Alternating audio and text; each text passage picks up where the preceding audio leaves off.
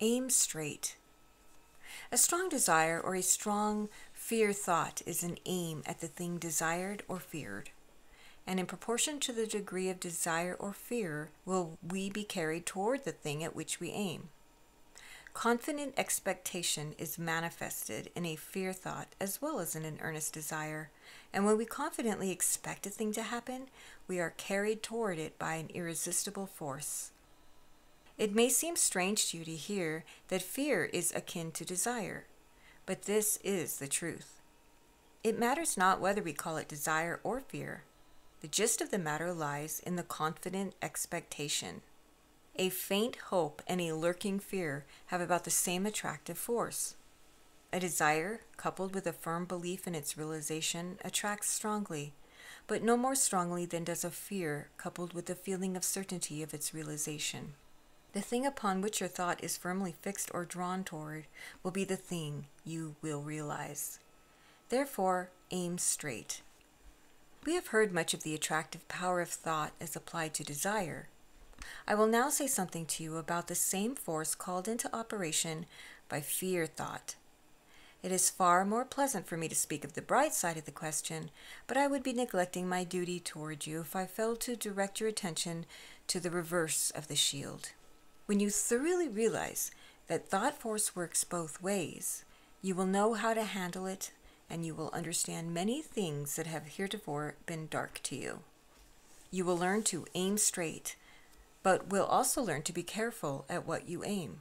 You will learn to avoid the aim inspired by fear, and will heretofore use all your energies to pointing your mental arrow at the bullseye of happiness and success. Let us take a few facts from the physical plane in order to illustrate things as they are on the mental plane of effort. Life has its correspondences on all its planes, and by taking examples from one plane, we will be able to more readily understand the workings of the law on other planes. Some time ago, I was talking to a number of people about this subject and gleaned from each an illustration of the workings of the law of attraction on the physical plane. And each example, although on the physical plane, shows the power of mind behind it. I will tell you what some of these people said, and you can see for yourself just what I mean. The first man was a printer, who after hours spent much time in bowling, and who was looked upon as an expert in the game. He said that some time before he was playing a game, and at a critical point when he was taking aim and endeavoring to put the ball in between the 1 and 2 pins, an especially advantageous shot, his opponent spoke up and said, "Just watch him hit the 4 pin." I do not know anything about bowling, but it seems that to hit the 4 pin is about the worst thing that can happen to a bowler, outside of missing the pins altogether. Well, to go on with the story, with the remark of his rival, fear thought entered the mind of the printer, and he couldn't get the 4 pin out of his mind. He kept on looking at the place he wanted to hit, but his mind was on the 4 pin, and he feared that he would hit it. To use his own words, he got rattled, and away went the ball, striking the 4 pin fair and square. He concluded the story by saying, "And so instead of making a 10 strike, I got only a split." Maybe you understand those terms better than I do, but at any rate, you'll see what a fear thought brought to this typographical bowler in this game of 10 pins. Moral: when you wish to place the ball energy between the 1 and 2 pins of life, don't allow fear thoughts to switch you off to the 4 pin, thereby giving you a split instead of the coveted 10 strike. Another friend told me that a few days before, he had been riding on the front bench of a grip car on a Chicago cable line. Hearing the gripman break into the vernacular in a vigorous style, he looked up and saw a colored man on a bicycle trying to cross the track on the bias, as the girls say, just ahead of the car. There was plenty of time, plenty of room for the man to get across, but when he reached the middle of the track, fear thought got a hold of him, and in spite of himself his wheel turned and he headed straight for the car. He headed straight for the grip car, just as if he had aimed at it, and the next moment he went bang right into it. He escaped injury, but his wheel was wrecked. When asked about it, he said that from the moment he got afraid of the car, his wheel ran away with him, right into the thing he feared. Moral: keep your mind fixed on the thing you want, not on the thing you don't want. Another man to whom I related this story of the man on the wheel said that he had the same trouble when he was learning to ride the wheel. He was getting along pretty well and could manage to steer halfway straight, although in a wobbly manner, until one day he happened to see a certain telegraph pole in front of the place where he was learning to ride. The pole seemed to hypnotize him, and from that day he couldn't keep his front wheel away from it. He couldn't keep away from that pole. He was afraid of it. The pole seemed to have magnetic qualities, and the result was bump. He remounted over and over again, but the result was the same. At last he made up his mind that he was going to get ahead of that pole somehow, and he mounted the wheel with his back toward the pole, but his mind was still on it. And lo, the front wheel described a semicircle, and back to the pole he went. Moral: don't let a pole hypnotize you with fear thought. Keep your mind on the place to which you wish to go. But the best example was given by a boy who had kept his eyes open and his thinker working. Maybe I had better tell you in his own words. This is what he said, just as he said it. "Oh, pshaw," said the boy. "You're making a big fuss over nothing. Every feller knows that you've got to think about a thing if you want to hit it, and if you think about the wrong thing, why, you'll hit the wrong thing. If I fire a stone at a tin can, why, I just look square at the can and think about the can for all I'm worth, and the can's a dead one, sure. If I happen to let my mind wander to the cat who's on the shed over to the left of the can, well, so much the worse for the cat, that's all. To shoot straight, you've got to aim straight. And to aim straight, you've got to look straight. And to look straight, you've got to think straight. Every kid knows that, or he couldn't even play marbles. If I get my heart set on a beauty marble in the ring, I just want it the worst way, and says I to myself, 'You're my marble.' Then I look at him strong and steady like, and don't think about nothing else in the world but that beauty. Maybe I'm late for school, but I clean forget it. I don't see nothing, nor think nothing but that there marble what I want." As the piece in my reader says, it's my heart's desire, and I don't care whether school keeps or not, just so as I get it. Then I shoot, and the marble's mine. And at school, when our drawing teacher tells us how to draw a straight line, she makes 2 dots several inches away from each other. Then she makes us put our pencils on the first dot and look steady at the other and move our pencil towards it. The more you keep thinking about the far-off dot, and the less you think about the starting dot or your hand, the straighter you're going to get your line. Once I looked straight at the far-off dot with my eyes, but I kept thinking about a red-headed girl on the other side of the room. And what do you think? The line I was drawing slanted away off in her direction, although I had kept my eyes glued on the faraway dot and never even peeped in the kid's direction. That shows sure that it's the thinking as well as the looking. See? All of the examples above given contain within them the principles of a mighty truth, a working illustration of a great law of life. If we are wise, we will profit by them.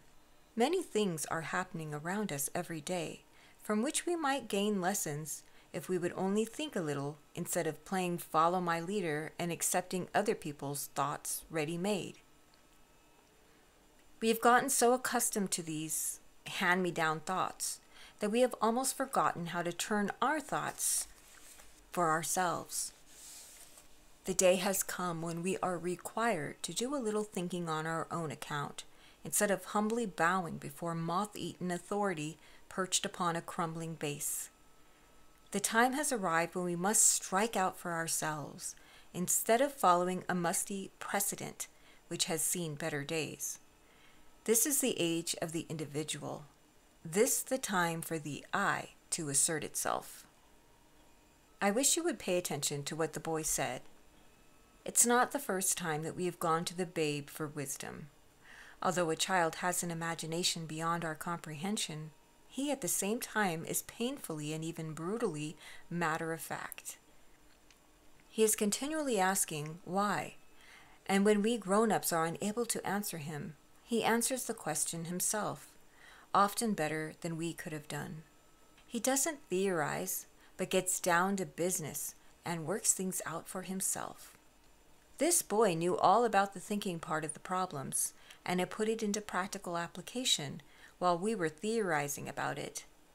He had discovered that in order to get things, we must first earnestly desire them, then confidently expect that we would get them, then go to work to procure them. That's the true philosophy of getting things. He tells us about the marble that he first wanted it the worst way and didn't care whether school kept or not, just so he got the marble. Then he looked strong and steady-like at the marble, saying, "You're my marble." Then he shot, and the marble was his. Can any of you describe the process of getting things better than this? If we grown-ups would only put into our daily tasks the interest and attention that the boy put into his game of marbles, we would get the marble oftener than we have been doing. Of course, it may be true that the principal joy is in the getting of things, rather than in the possession of them. That the game of life is like the game of marbles in that respect. But what of that? That needn't spoil the game. The boy knows enough to enjoy playing for a few marbles that may be obtained for a penny a fistful at the corner store, but that fact doesn't bother him at all. He knows that when he gets the marble, it will not seem half so beautiful in the hand as it did in the ring, but he gets ready to shoot for the next one with just as much zest and enjoyment. He finds a joy in living, acting, doing, expressing, growing, and outgrowing, gaining experiences. Take a lesson from the boy. While you are in the great game, take a boy's interest in it. Play with a zest. Play your level best, and get the marble. The boy instinctively knows that the joy of life consists of living, while we poor grown-ups vainly imagine that our pleasure will come only in the trophies of the game, the glass marbles of life, and look upon the playing of the game as drudgery and work imposed upon us as punishment of the sins of our forefathers. The boy lives in the now and enjoys every moment of his existence, his winnings, his losings, his victories, his defeats, while we, his elders and superiors in wisdom, groan at the heat of the day and the rigor of the game, and are only reconciled to our tasks by the thought of how we will enjoy the possession of the marbles when we get them at the end of the game. The boy sucks his orange and extracts every particle of its sweet contents, while we throw away the juicy meat and aim only to secure the pips. Oh yes, the boy not only knows how to get there, but he has also a sane philosophy of life. Many of us grown-ups are now relearning that which we lost with our youth. You will notice that the bowler, the bicyclists, and the others got what they didn't want, because they were afraid of it and allowed it to distract their thoughts from the object of their desire. To fear a thing is akin to desiring it. In either case, you are attracted toward it or it to you. It's a rule that works both ways. You must think about the thing you want, not about the thing you don't want, for the thoughts you are thinking are the ones that are going to take form in action. As the boy said, you've got to think about a thing if you want to hit it, and if you think about the wrong thing, why, you're going to hit the wrong thing. Watch your ideal, not your bugbear. Concentrate on your ideal. Fix your thought and gaze upon it like the boy upon his marble, and don't allow fear thought to sidetrack you. Select the thing you want to be, and then grow steadily into it. Pick out the thing you want, and then go straight and steadily to it. Replace your old whine, "I fear," with the new thought shout, "I can and I will." Then you will experience an illustration of thought taking form in action. look straight, think straight, shoot straight. In these three things lie the secret of success.